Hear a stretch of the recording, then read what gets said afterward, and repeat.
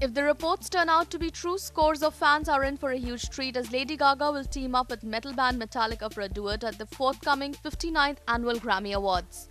The news of their collaboration started making the rounds late on Monday when a Gaga fan account tweeted a snippet of an alleged promo clip for the show, which announced Lady Gaga duets with Metallica. The clip also featured shots of previously announced performers Little Big Town and Katy, reports the Daily Mail. Both Gaga and Metallica have earlier paired up with other performers at the Grammys. Lady Gaga is a regular performer at the annual ceremony. She appeared at the stage last year to pay tribute to David Bowie. The 59th Annual Grammy Awards ceremony will be held on February 12, and the star-studded ceremony will recognize the best compositions and artists of the eligibility year, which runs from October 1, 2015 to September 30, 2016. Well, the news is surely a treat for all Lady Gaga fans.